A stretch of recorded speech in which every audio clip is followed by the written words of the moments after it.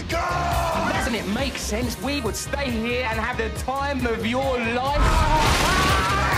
Your job is to get him to the Greek. When the heart stops pumping, you hit him with this adrenaline needle.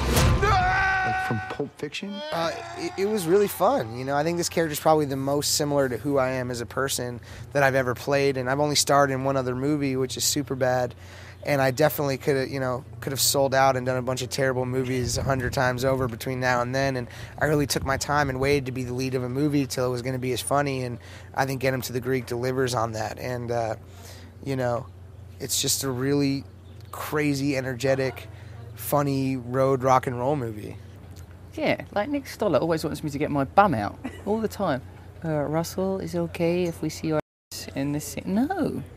Stop trying to film my. You got Jonah to do it. You're Exactly.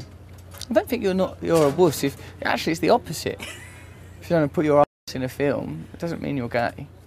Hey. Now this is what the music industry is all about. Sergio's go crazy. I love this game! He's Jeffrey. Let's go! Bye! No, I don't think so. I think it's the best. I think it's my favorite part of the movie because you're so not expecting Diddy to be hilarious in the movie, and then, you know, it is truly shocking how funny he is. Diddy, what do you not know about Diddy? He's upbeat.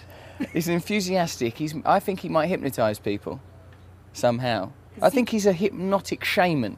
He seems really serious. No, he's funny and sweet, but he's a hypnotic shaman.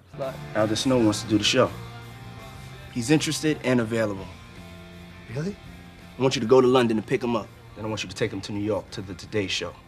Make the announcement about the concert. Then bring him back here for the show at the Greek. Are you serious?